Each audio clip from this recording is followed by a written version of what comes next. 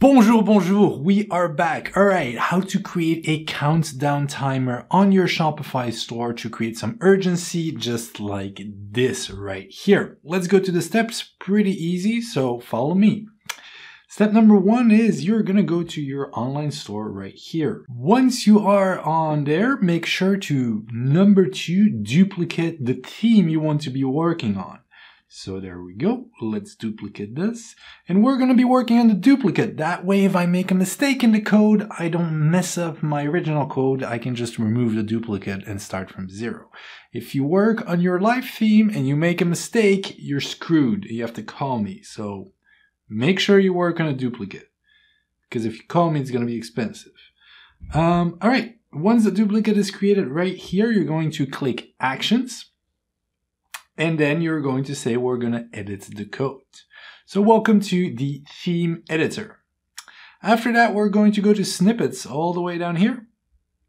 Right there. And we're going to say, add a new snippet. I'm going to name my new snippet countdown timer right there. I copy pasted it.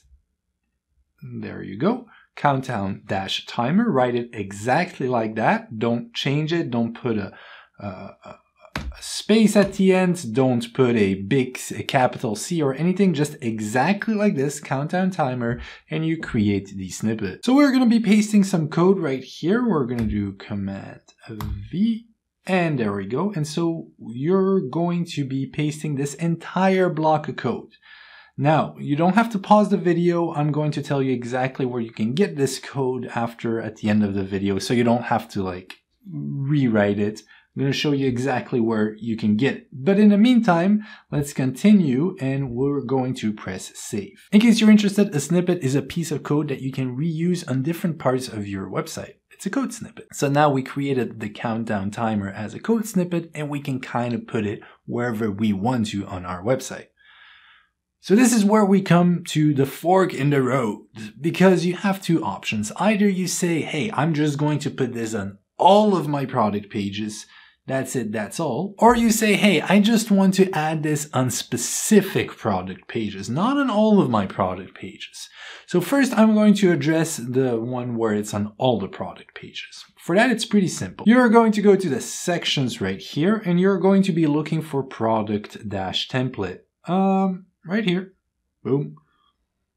All right, so this is your product page template. This is the code of your product page. And so now you decide where you want that countdown timer to appear. And it's kind of up to you. So I'm going to give you another piece of code that you can kind of paste wherever you want to a certain extent. You're going to have to A/B test it a bit if you're not familiar with code.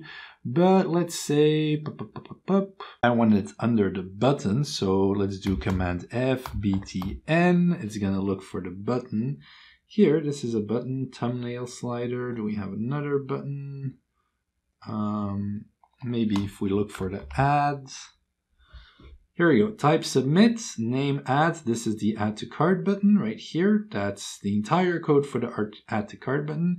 So I'm going to put it right, the payment section. Actually, let me put it here. Command paste. Include the countdown timer. Now, I want to change the date here. Let's say 2022. And then I even want to do a little bit of commenting. Countdown timer code start. Like that. Whenever you see something gray, it is just commented, is not actual code. That way, when another dev walks in here, they understand what this is. Up, and we do some spacing. Spacings don't matter in code, so you can put as many spaces as you want. There you go, and we can save that. So now we're going to have our countdown timer on all the templates. Don't believe me? Let's take a look. We do actions, we do preview. Again, this is not your live version because we're working on a duplicate. Special offer ends in 471 days, 7 hours, and 19 minutes. Okay, cool. But what if I don't want it on all of the products? No problem. Just follow me along here. First, we'll remove it from the product template. So we go to sections. My computer is having a hard time here. There we go. It is still open on the product template. We find the countdown timer. No, that's not what I want. Command F, timer, here. And I remove all of this. I save it.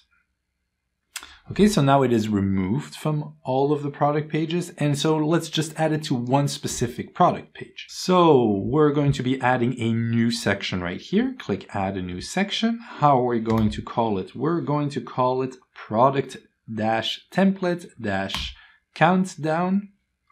No caps, no spaces in the back. Pretty clear. Create the section.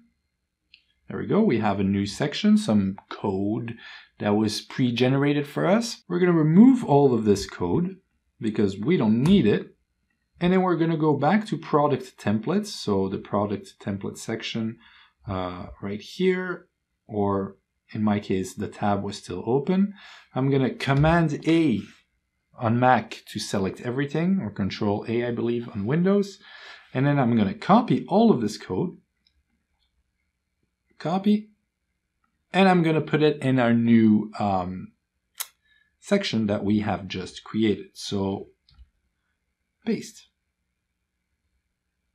All right. So basically what we did is we already had a product template that was everywhere, the regular product template that you use. Now we duplicated that product template and we're going to add the timer code in the second product template.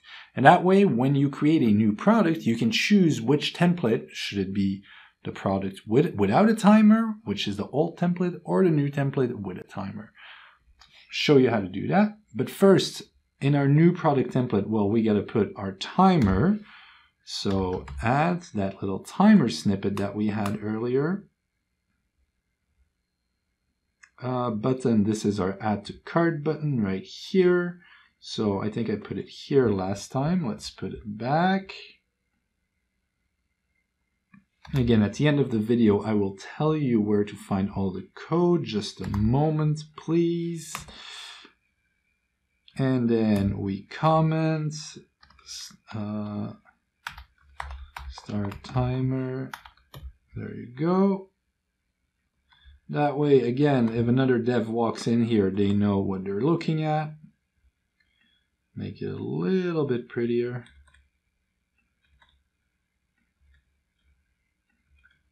There we go. And then the end date of the timer, again, let's do November 26th, because that's my birthday, 2025. There you go.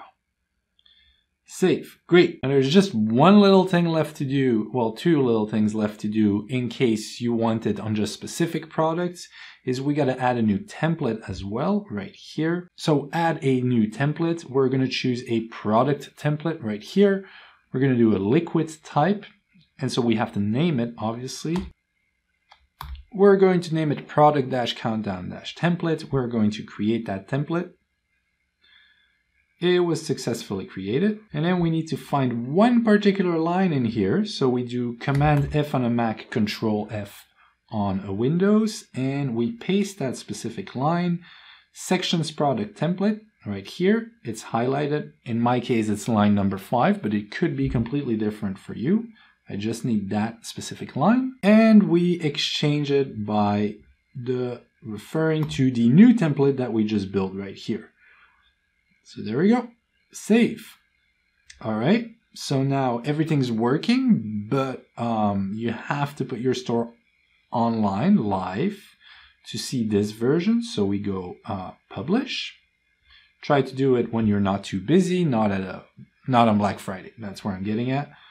So okay, our version is live now. We go to products, and then we can assign different products. The black leather bag, for example, we're going to give the black leather bag a countdown. We go to templates right here, product countdown template, we save it and we preview it, and you're going to see only the black leather bag will have the countdown timer. But if I go to another product, like you see here, but if I go to another product, you will not have the countdown timer. Let's look at the yellow wool jumper. No countdown timer. And no countdown timer. So I hope that makes sense. If you follow the link down below, you'll be on the Ecom Experts blog. There you have all of the codes that I just copy and pasted. You can just follow there again. So it's going to be really easy for you.